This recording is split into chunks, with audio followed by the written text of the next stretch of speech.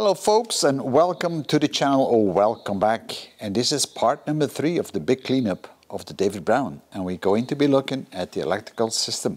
So we will be looking at the dashboard, the dials, the indicators and the gauges, the switches and the control lights, what they are used for, how they work and how you can test them and how you can repair them.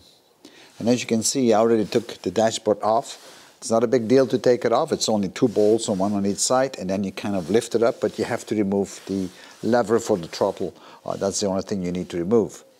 And here is our dashboard that we took off the tractor, and I'm going to go through the dashboard with you first of all on the controls that we have, then on the gauges, then we're going to take it apart actually, because we want to check every individual gauge on if it still works or not and see what we need to adjust or to align or whatever.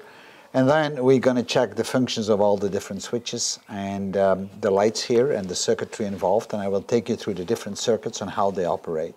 So this might be a little bit boring. If you don't like theory, guys, then just skip this. But it's important if you're going to restore your tractor and if you want to make sure that all the electrical circuits are working properly, because those gauges have a good function. The same thing for these warning lights and even the missing warning. Your dashboard might look a little bit different, but in essence you've got the horn, you got the blinker indicator left and right, you got some control switches for lights, so for instance an aid light in the back, then you have a fuel gauge, you have a temperature gauge, you've got a oil warning light, you got a charge light, and you have the hydraulics warning light, and then you have your RPM and hour counter, and all the way on the right hand side you have your light switch to select high beams, low beams and whatever. So you have like 3 positions on that. And of course you have the contact here to place the contact on, and then to start it, which is spring loaded, that returns.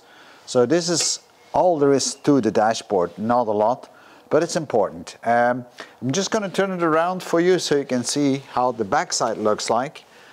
And of course, in my case, you can see what I've done. I have cut off all the wires. So at the inside, you have a whole bunch of cables, and you can see that the actual wiring loom has been modified and modified and modified all over again. That's just the way it is with old tractors. People keep changing things, keep adding things. But what you can see on the left hand side here is what we call the regulator. This is a leftover and was actually used for the dynamo, but as I said, my tractor doesn't have a dynamo anymore, so this box has totally no use. I'm going to replace this completely, get it out, I don't need it, and I will probably put a fuse box in place, because most of the fuses that were done before were like floating fuses like this. That doesn't look right anyway. But the switches and also, they all still look quite alright. If you look close, you will even find some diodes. There's a small diode right here. See that? I don't know if you can see it. That's important, and you'll see that where this is going to be used. But as you can tell, it's been disconnected right now because the warning light for the hydraulic system, which is sitting, let's see, over here, has been removed, and it might actually be this one. I don't know. I need to check.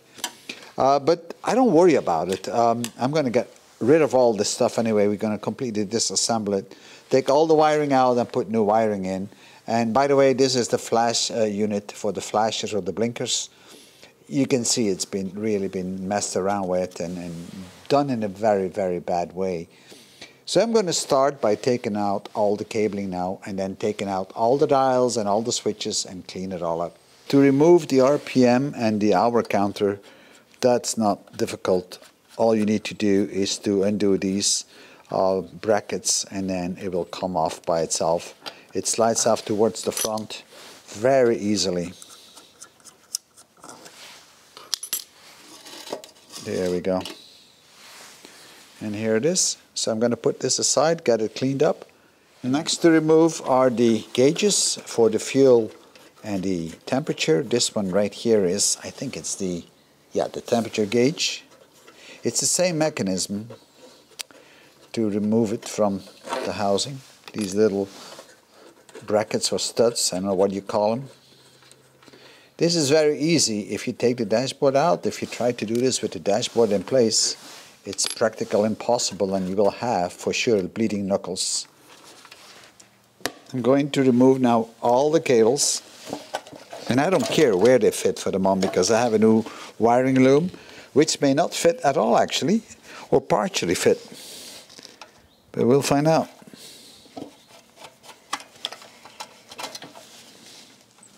Now, some of them are really tough to get open. And again, they've been in this tractor for such a long time. Now the diode I need to keep, that's an important element, so I'm going to cut this guy off. That's very important. This I will cut. I'm just going to cut it loose now. It's easier to work on when this mess of cables is gone. Let's see what this flash unit is all about.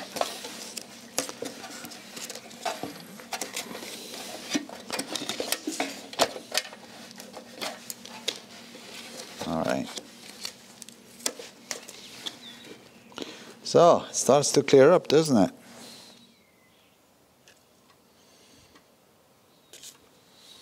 Sometimes you need to let these things soak for a while.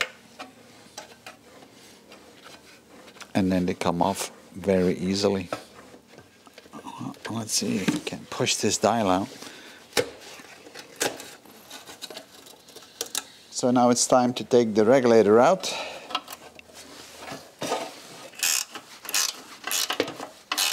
Because I don't need this guy anymore. This is for the dynamo, as I said.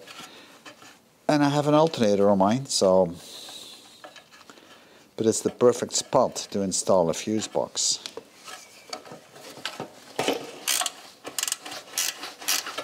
It's even the original Lucas for a 12-volt system.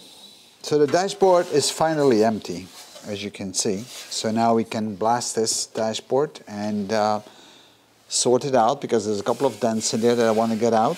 And then when all that is done, we can remount the dials and the switches where they're supposed to be. Now, while I was taking out a lot of these parts, it didn't work always that easy. So you try to recuperate as much as you can, but some of these switches, these nuts were just stuck on it. There was no way to get them off, so I had to break them, and luckily you can buy new ones for this. They are not that expensive, and in fact it's probably even better to buy new ones, because the old ones were like kind of worn out anyway. And on the other side here I have the pile of cables, the wiring loom that came out of the tractor. So we are up for a little bit of work. But the good thing is we were able to recuperate some parts. I've got the regulator, which I don't need in my case anymore, but I just keep that aside and just maybe somebody can use it. The switch for the lights, that's still in a good condition. The flasher unit, the diode, and then I have some old lights here. I don't think I'm going to reuse them, because I got new lights to be installed, and they are very cheap, and you might as well go and buy them. And that's about all I could recuperate, besides, of course, the RPM counter, the fuel and the temperature meter, or the other way around, I'm not sure. Yeah, it's just the other way around, temperature and fuel meter. These are the old ones, and these two are the new ones. So I ordered 2 new ones just in case, because I don't know if the old ones are still working or not. And we'll test them out and see if it works or not. And for those, if you go in to replace the old dials with new dials, you might as well get the proper sensor units that come with those new dials. And here I have the 2 sensor units. And of course I was able to recover the actual contact switch. And over here I have a new wiring loom to some extent. There's a lot of corrections that need to be done on this, because it is not 100% accurate. You can see these big connectors here. That typically connects to the wiring loom inside the dashboard. But I don't have that one, so I will have to fix this in another way somehow. I'm probably going to use a connector block for that. I don't know yet. We'll see once we get that far. So let's start with checking out the dials. So we have 2 gauges on the David Brown. And before we get into the actual testing and the verification, a little explanation on how these gauges are working, because both work the same way. What I have here on the board is a diagram of an actual gauge, and it doesn't really matter if it's a fuel gauge or if it is the temperature gauge, because the mechanism is the same inside. What you find inside the gauge is, of course, the scale and a needle, and the needle can pivot around this point.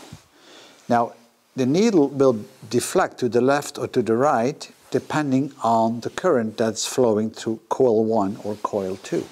So there are two coils inside.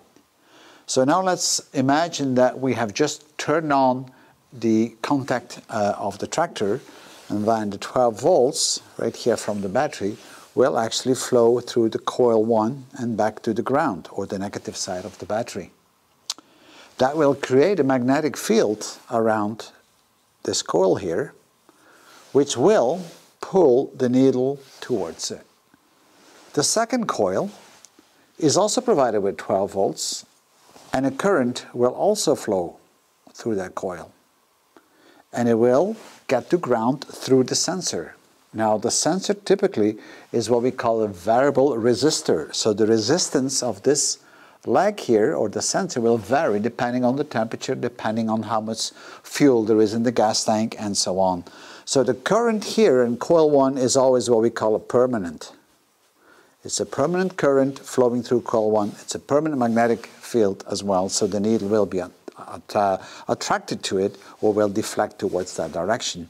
Now, depending on how much current flows through the secondary coil, or the second coil, the needle might move more towards coil number 2 if the current flowing through this circuitry is stronger. So if the total path resistance between the plus 12 volts and the ground here is less resistant than the path of the current flowing through coil 1. And this is how it works. So the main thing here is really the sensor that is determining the positioning of the needle. So as you can see, this is a very, very simple device. And on the actual gauge itself, you're not going to find a lot of connections. You will find a common plus 12 volt. And the plus 12 volt is the same as that plus 12 volt. And then you will find another connector right here, which is the sensor. And that's all there is to it. So if you mount the gauge, you only have two connections, a plus 12 volt and a sensor connection. But keep in mind that you got to make sure that the ground of the gauge itself is properly grounded to the battery. So I'm having the two gauges over here, the fuel gauge and the temperature gauge. Now that you know how it works, we're going to do a little test to show you that it's actually working. Now for that you need to connect to one point of the dial, the plus 12 volts as I've shown you in the diagram, and on the other side you connect the ground. And of course you will need to have a sensor. Now I don't have a sensor right here, but I'll show that to you in a few minutes once we are back in the workshop where the tractor is. But I am using right now a potentiometer for that purpose. And a potentiometer is nothing more than an adjustable resistor, and it's going to simulate the sensor. So that's one way you can actually check the dial. So the purpose of this setup is to show you on how all this is working. But then we go back in the workshop and we'll show it to you actually with the real sensors on the tractor on how you can test it. So let's start. So here is one of the dials, and you can see that the connectors that we have on there is one connector there and another connector. And it actually marks it. It says battery on this one, and I know the text is upside down. And the other side says probe or sensor, and that's where you would connect the cable going to the sensor. And that's basically it on these dials, what you need to have. Remember that you have to have a good ground on the dial for it to work. So I have applied the power to the gauge, and now I'm going to adjust the potentiometer just like the temperature would increase. In other words, the resistance through the potentiometer is going to get less, so more current will flow to the coil number 2, and you'll see that the needle will deflect on the gauge. You just need to turn it slowly. And you will see it going up. See how that moves up. And now we are at maximum, and we can turn it back as well. So this is how you can test actually your gauge with a potentiometer and on a workbench. But we'll do the same thing now back in the garage where the tractor is. So testing the two gauges is exactly the same because they are built on the same principle. So now we're going to go back into the barn and actually start looking at the sensors on how you can check the sensors. And then we go in to connect the sensors really to the gauges and see how they work.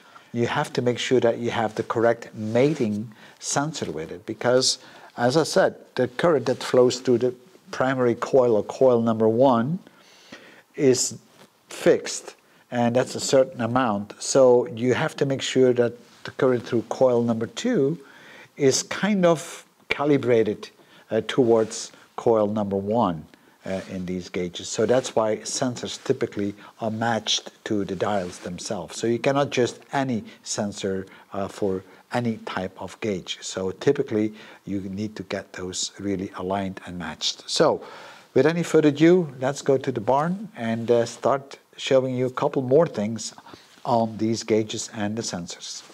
So we are back in the barn, and the setup right now is we have the fuel gauge, and I have my 12 volts battery. Now this is a power supply, but you might as well use your own battery if you have one. And I kind of cabled up exactly the dial as we did in the lab before. Now what I have right here is the float, which is inside the actual fuel tank. And this is the sensor. And you can see the float will go up or down depending on the level in the fuel tank. And let me show you a close-up on how that mechanism is actually working. The sensor that is actually sitting inside the fuel tank with the float on is what we call a rheostat. And you see all these little lines there? In fact, all what that is a variable resistor. So if the float goes up or down, you get more or less resistance, so more or less current will actually flow. So I'm going to turn on the power supply, and then we'll pretend that the gas tank is empty. So the float is all the way in the bottom. I'm going to hold it like this, and you can see that the dial or the gauge is empty. If the float goes up, because we have more and more fuel coming in, you'll see that the dial is moving up until we have the float at full top level and our gauge shows full. So this is how this rheostat works, very similar to what we showed you in the lab. So this is a new sensor with the old dial, and this is working just fine. So this is something you can verify on your old dial by using a new sensor. But of course, if you don't have a new sensor, then you can also verify your old sensor. So the sensor or the float is located in the front of the gas tank, and the little brass connector there is actually the lead that's going to your fuel gauge. I've placed the fuel gauge on top here just to show you. So if you're turning on the contact on your tractor and you see your fuel gauge completely deflecting to the right, which I'm now going to do, and you see it flipped all the way to the right, that is typically an indication that there is no connection between your fuel gauge and the actual sensor. So now let's hook that up and see what happens. So I'm going to hook up now the gauge to the sensor, and you can actually see that the dial is now showing as good as empty. So it means that the sensor inside, or the rheostat inside the gas tank, is still working. But I do know that my gas tank is not that empty. It's about half full, something like this. So I know this is not right. So the rheostat is probably having a little bit of an issue. I wouldn't be surprised if the float was actually leaking and it's sunk all the way down. So I'm going to try to lift up the float inside the gas tank, and then you probably should see the difference. If that is the case, then we're going to take out the float, and you can inspect the float and you can check it with an ohm meter. But be careful, if you take the float out, you have to undo these bolts here, or nuts. If you do so, and the tank is full, a lot of fuel will come out. So make sure that you drain the gas tank before you do that. At least the level is below the opening here, because otherwise you're going to have a little bit of a mess.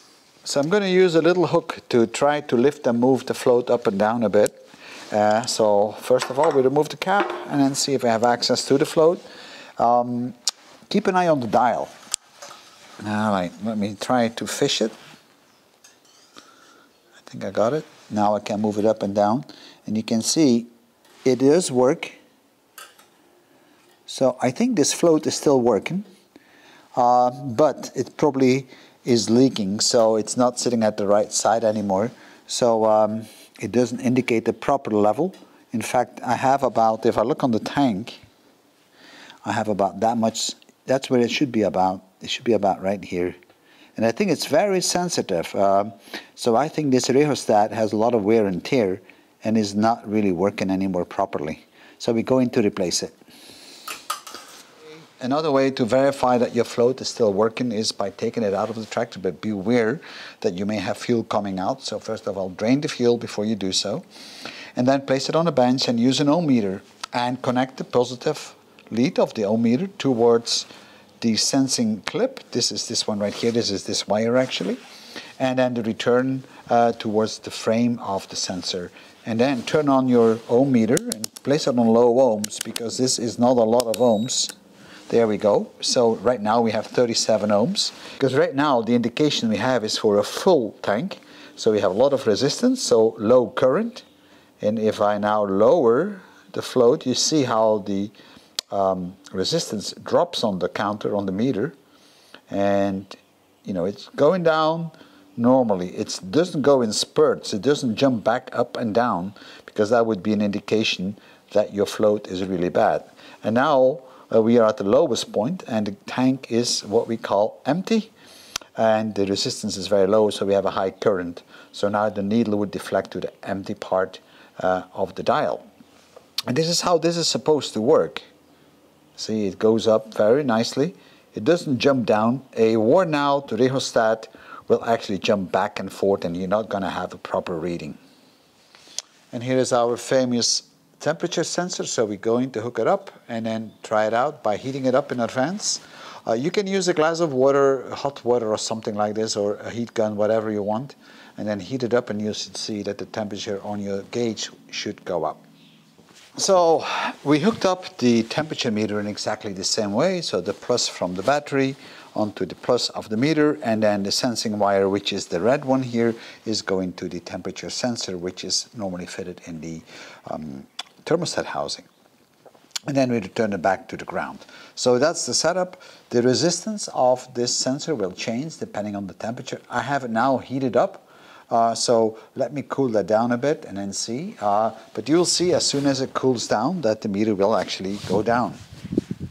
Right, so I'm going to try to spray a bit of liquid on it, so it's going to go down a bit. And if you want to check your temperature sensor, which is on the thermostat housing right here, then disconnect the wire that is going to your gauge, connect one lead of your ohm meter to it, and then connect the other lead of the ohm meter to the ground. And if the tractor is cold, then you should have around 1.3 kilo ohm on your ohm meter. If the engine is going to warm up, then that resistance should drop. Now I'm not going to start the engine, but I'm just going to use a heat gun to show you what the effect will be. So I'm going to heat that up, but you guys need to keep an eye on this ohm meter and see how the resistance is going to go down. Let me put my glasses on, and then we'll heat that up a little bit. Right, so it takes a little bit to get the heat going, but you can see it's starting to drop, right? So it's going down. So the warmer it gets, the lower the resistance becomes, so the more the deflection of the meter will be, because it will be more current. There you go. So now you know that this sensor is actually working. And as you can see, it's keep going down because the heat is still on there and the sensor is now actually still warm. It's going to take a while before it cools down again, but this is how you can check the sensor on your tractor without removing it. A very simple test with an ohm meter. So I'm going to try to cool it down a bit with a spray, and then the resistance should go up again. So let's see.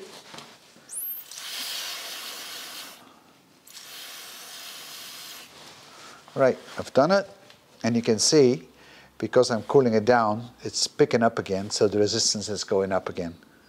That's the way to check your temperature sensor. And as you can see, it's slowly building back up where it started while it's cooling down.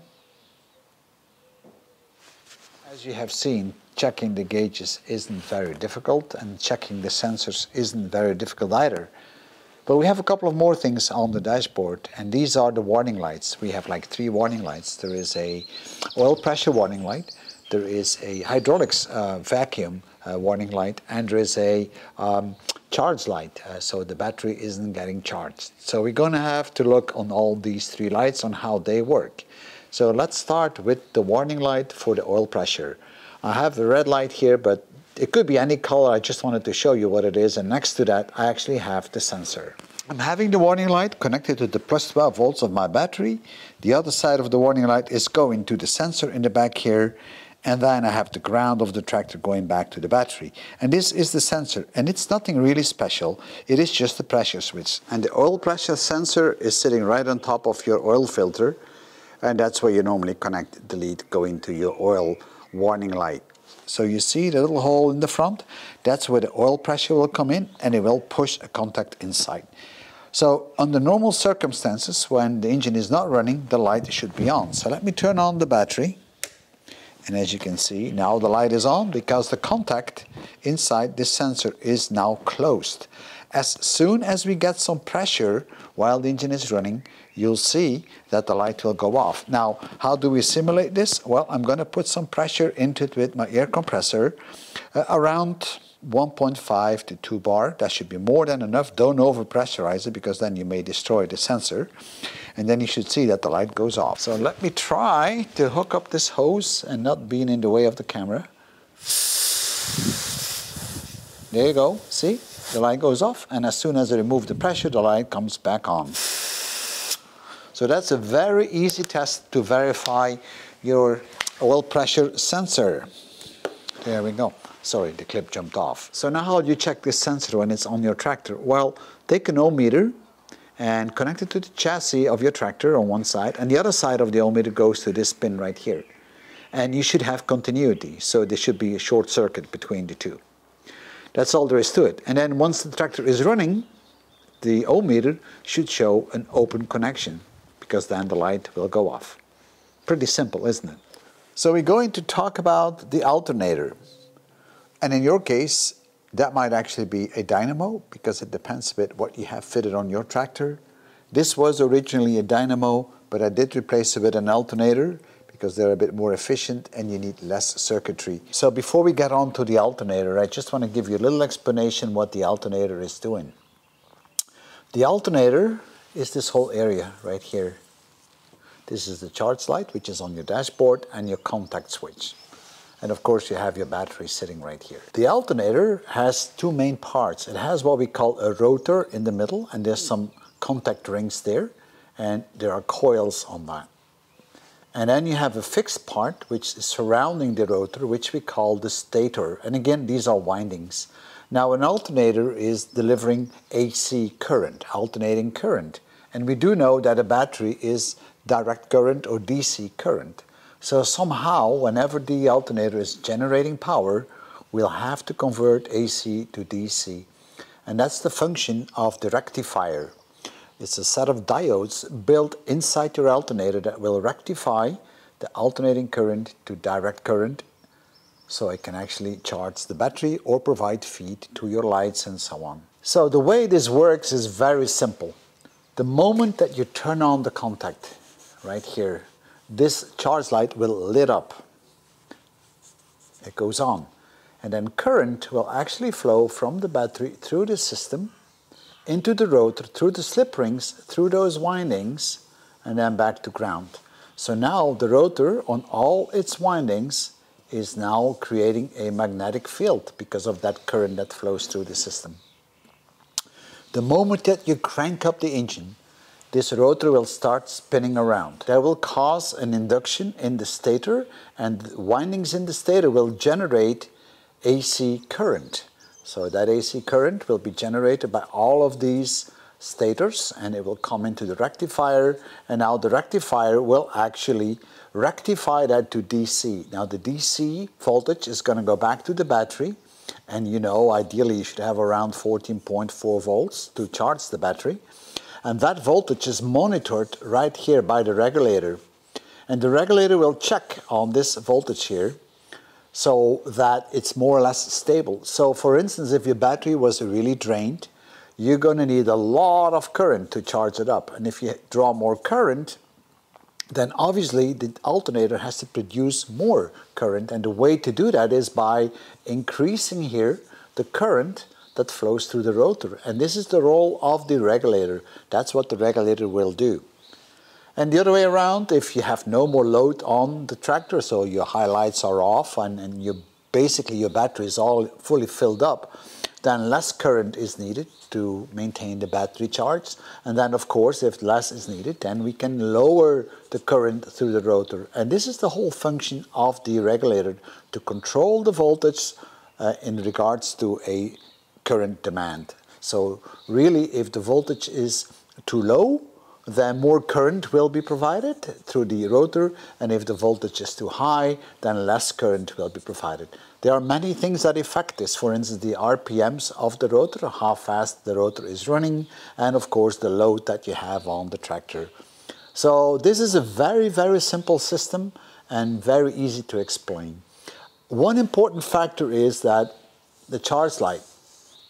You have to pay attention that your charge light is not blown. If that bulb is blown, then you will never get a charge, and the charge light will be off, and you will think that you are charging the battery, but you are not.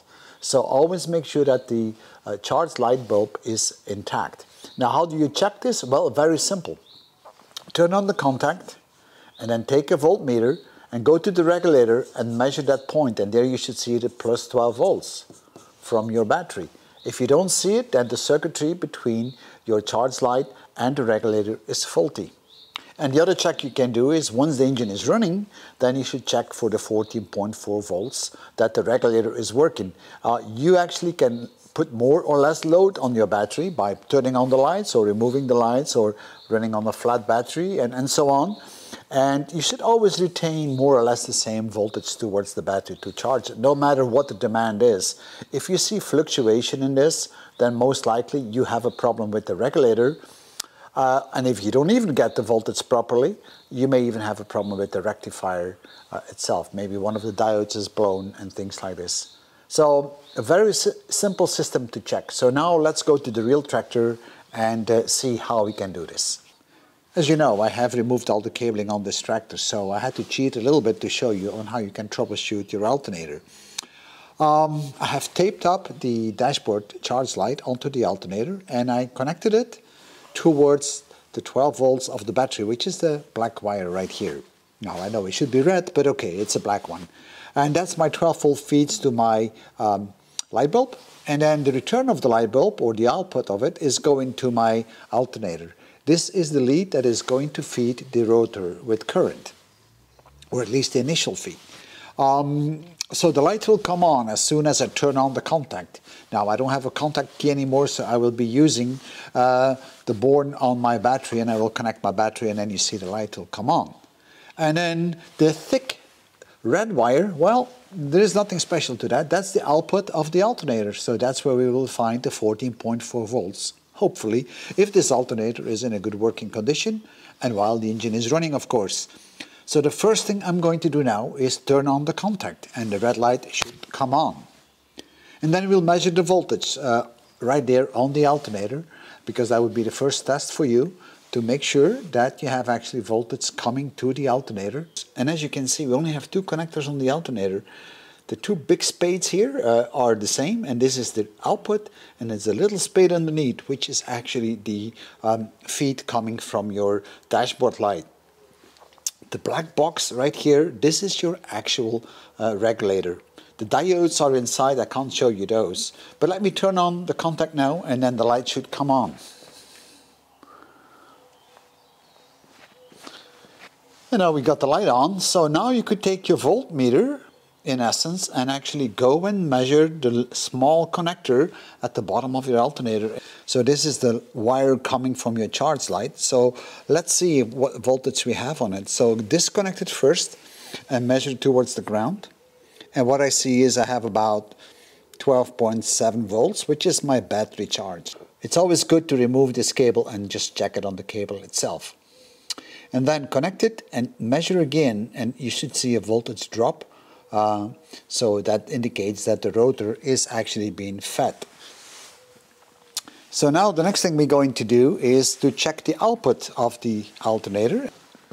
Now, to start up the engine, I need to do a little trick, guys, because I have everything removed. So let me start it like this, and then we'll come back to it. All right. So now the engine is running, but the voltage that we have is probably very low. It's about 12.56 volts. And that is because we don't have enough RPMs. So I'm going to crank up the engine a bit so the circuit is triggered.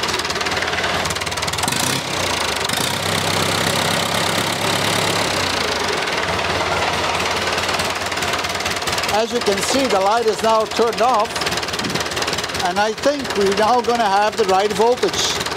So let's check it out.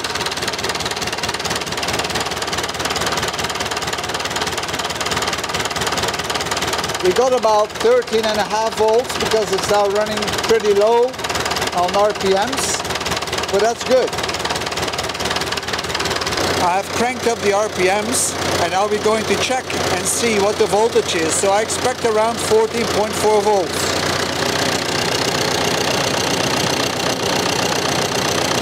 And that's about right, 14.8 volts. So I know this is working just fine.